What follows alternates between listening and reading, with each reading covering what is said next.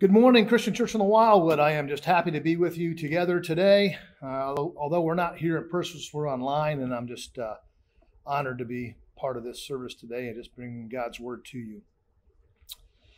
That last song we just sung, Waymaker. One of the verses I really like in there, it says, you never stop working. You never stop working. Isn't that so true of our God? He's always working in us, and he never stops working. That's a great promise. You know who else this song reminds me of? My mother. You know, moms, they never stop working either. And we want to wish all you moms a happy Mother's Day today. One of the things I did in preparation for the sermon is I kind of looked at some of the things that mothers do, and I found kind of a neat thing online, and I want to read some of that to you. It's kind of jobs that moms do. And the first one they had listed was moms are a nurse. They're the professional boo-hoo fixer, the scrape soother, the magical bruise healer. Moms could also be referred to as a cleaning service, the toy putter-awayer, the constant crumb vacuumer, tornado fixer, face wiper, and even dishwasher. They're also chefs. They're gourmet cooks, waitress, snack maker, walking Pinterest board maker. How about a referee, fight breaker upper, mediator, tantrum tamer. They're also personal assistants. They're making appointments for the kids, and play date scheduler, and event planner, and task manager. Also a chauffeur, the seat buckler, the car seat installer, and the car DJ. How about a wet nurse, the feeder from our bodies, the makers of milk, the pumpers of liquid gold. They're great investigators, finder of all the missing things, the questioner when there's a fight. They get to examine the poop and the phlegm, all those fun things. How about the multitasker? They cook, they entertain, they enforce the rules. They're the life coach, often all at one time. The chief Instagrammer, aka photographer, social media manager, selfie teacher. They can be a dental hygienist, brusher of the teeth, toothpaste putter-oner, schedule of the actual dentist appointments.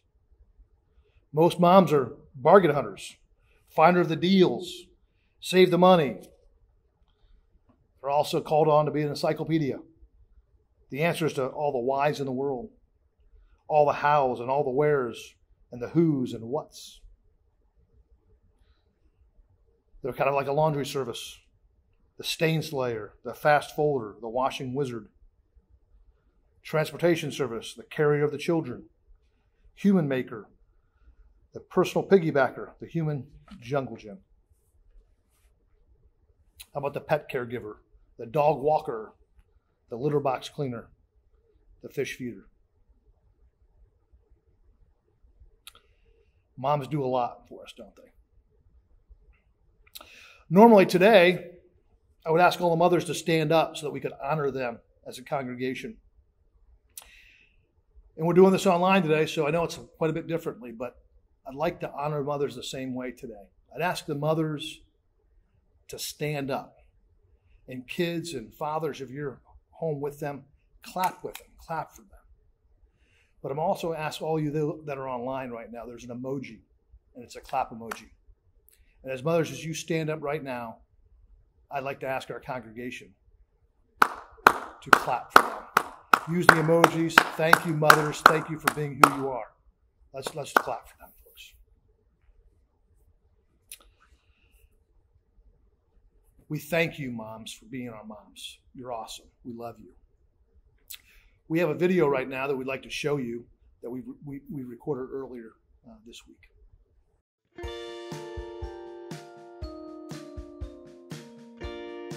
Amazing. Happy. Joyful. pretty, loving. She loves me with all her heart. Beautiful. The best. It would probably be helpful. A good cook. Happy. Caring. When I get to snuggle Lily. Well, we usually go to Universal. She spends time with me, all that stuff. She gives me kisses. She gives me a kiss before she leaves to work. When she's off, she bees with me. Taking care of us. That she snuggles us because we're a family and we love each other. Love you. Happy Mother's Day. I love you. Happy Mother's Day. Happy Mother's Day. I love you. Happy Mother's Day. Love you, Mommy. Happy Mother's Day. Happy Mother's Day. I love you. Happy Mother's Day. I love you, Mom. Happy Mother's Day. Happy Mother's Day. Love you. Happy Mother's Day. Love you. I love you, Mommy. Happy Mother's Day. Happy Mother's Day. I love you, Mommy. I love you, Mommy. Happy Mother's Day. Happy Mother's Day. I love you, Mama. Happy Mother's Day. Love you, Mom. Happy Mother's Day. Happy Mother's Day, Mommy. I love you. Happy Mother's Day, Mom. Happy Mother's Day. I love you, Mommy. You're pretty and beautiful. Happy Mother's Day, Mommy. Happy Mother's Day. I love you. We love you. Love you, Mom. Yeah. Happy Mother's Day, Mom. Thank you so much for everything you do for me. I love you. Happy Mother's Day to all the beautiful moms out there, especially to my mom. Thank you for always loving me and supporting me. Hi, Mom. I love you. Thank you for always being there for me no matter what. Hey, Mom and Aunt Becky. This is me and Corey just saying we love you and happy Mother's Day. Happy Mother's Day to all of our CCW moms. We love you and are thanking God for you today. God bless. Have a great Mother's Day. Think about this. Moms serve us naturally. They are so good at serving us, and they love doing it. Moms love being moms. It completes them. It's their whole life for such a long time of their life. And even when the kids grow up, they're still moms. They love serving their families. But we all love to serve, don't we? If you think about it just for a second, how good do you feel when you do something good for someone else or you help someone else? I don't know about you, but when I serve others, that's when I feel the best about myself. I feel like I've done something of value, something of worth. Here a few months ago, my wife and I got involved with a prayer ministry team. And one of the ideas the team came up with is during this coronavirus, we thought, wouldn't it be great if we would call all you folks? And we did. And I heard from a lot of you that you really appreciated that. You were excited about that and what it meant to you. But what it meant to the prayer team, I think, is amazing. And it's, even though what you appreciated us, the prayer team appreciated you more. They appreciated serving you. You should have seen some of the attitudes and the thought processes about calling. They just loved calling you. They got so much joy in doing it and being part of it. And they couldn't thank us enough for the opportunity to serve you. They loved doing it. We called trying to meet needs, and you ended up meeting our needs because our people, the prayer team, was so excited to serve you, and it met a need for them as well.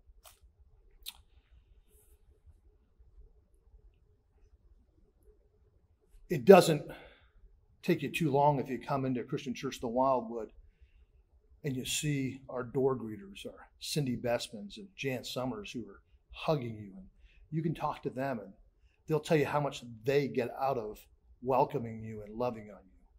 If you talk to the cafe team, they'll tell you the same. They love to serve you. They feel complete. They love doing it. The praise team that we just got done hearing, each and every one of those people, if you talk to them, they'll say they love ushering us into the presence of God through music.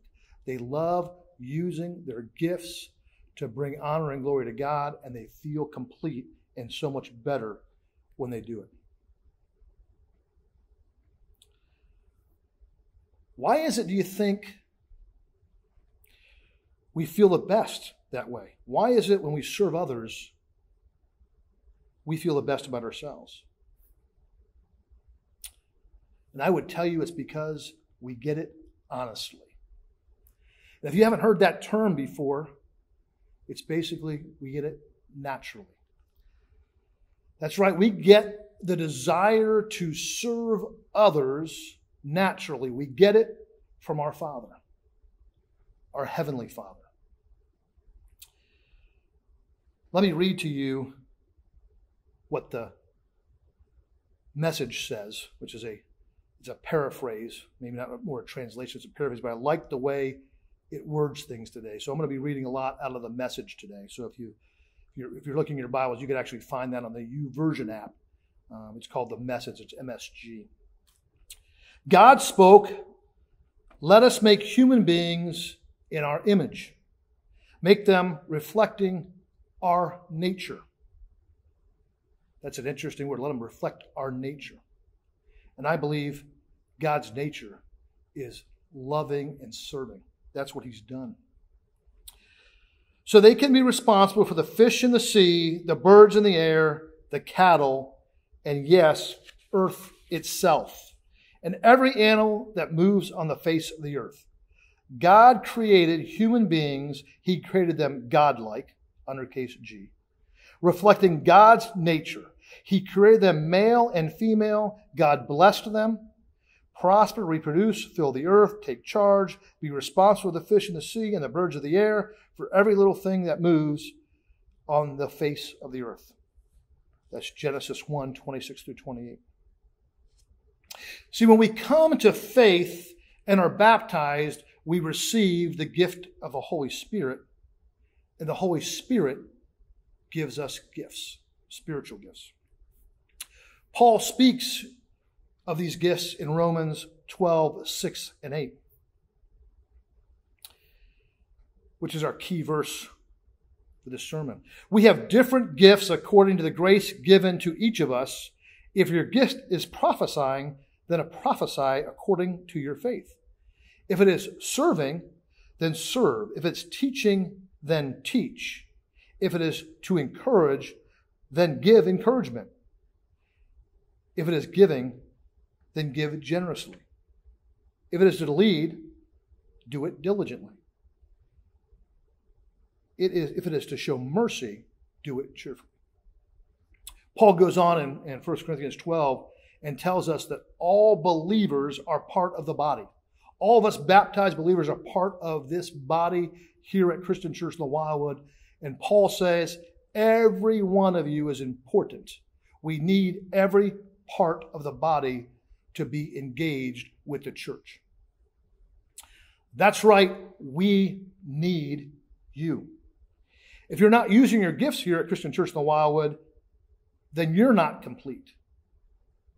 And therefore the body is lacking what you bring to it.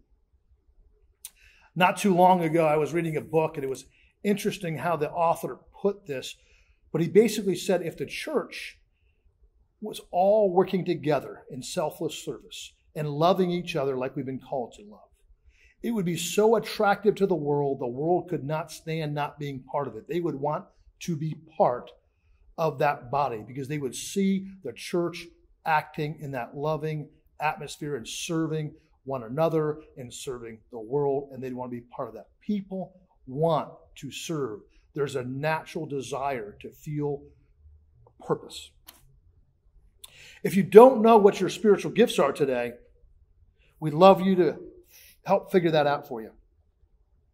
You can go online after the sermon to ccw.church. You can click on the link that says Next Steps, and there you will find a spiritual gifting survey. You can fill it out. It takes a few minutes, but it'll actually help you realize what your giftings are. Please do this. It's incredibly enlightening.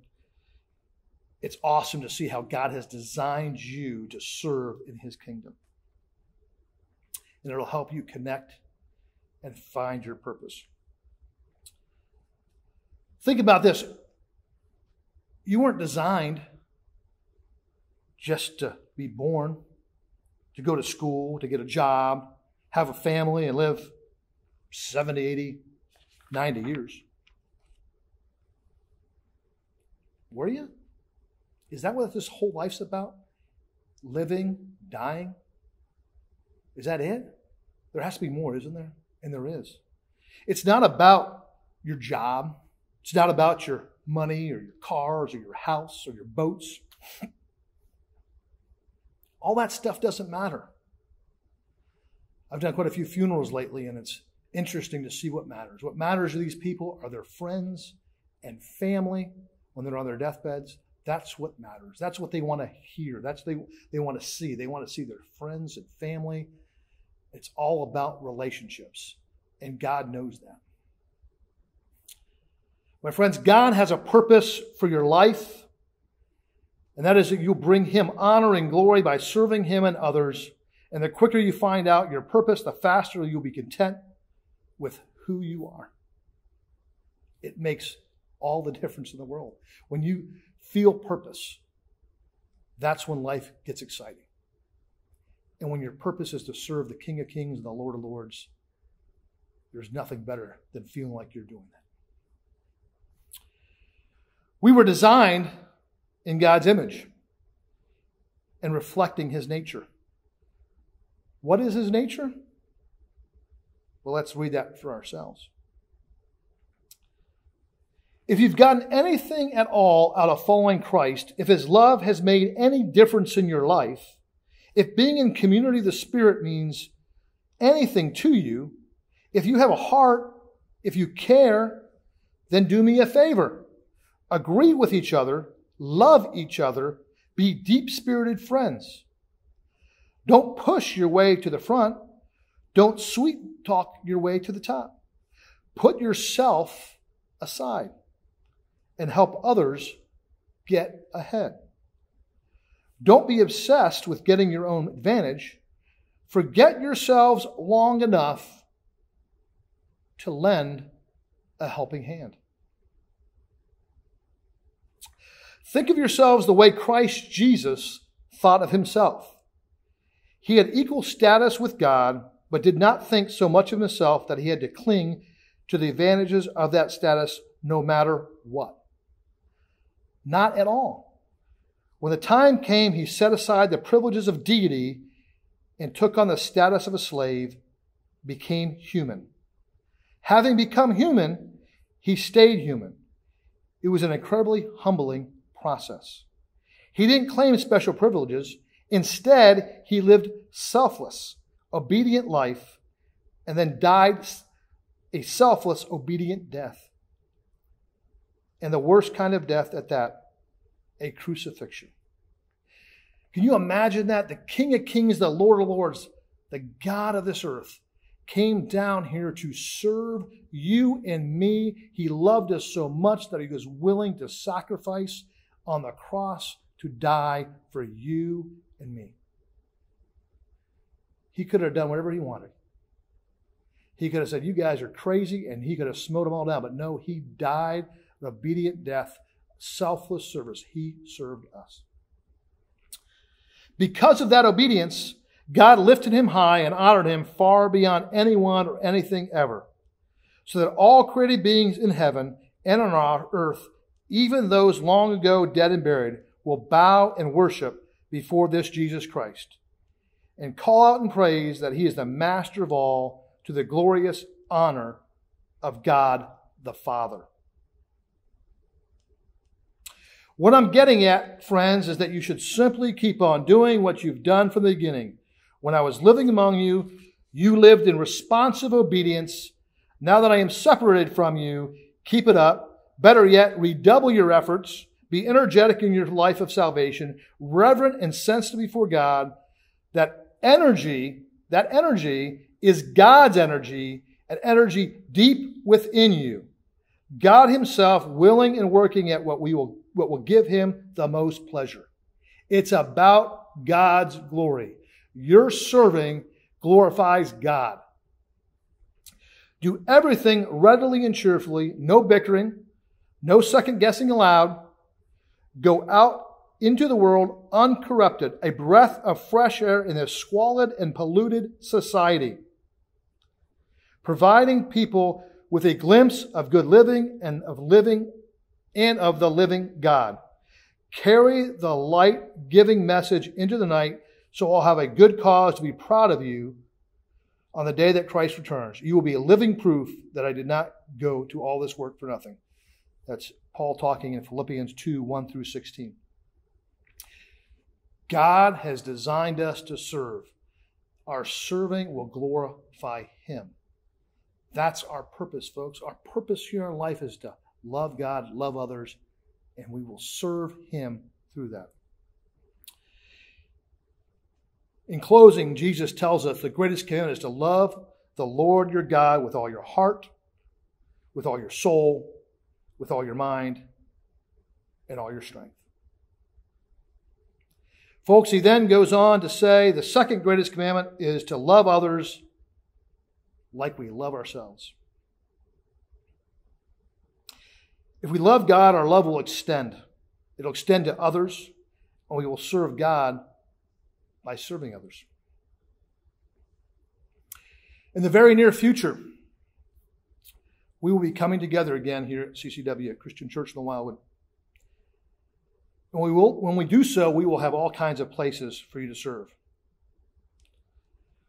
Will you please take the time today to fill out the spiritual gifting test online? Go to ccw.church. Go to the Next Step area and fill that out.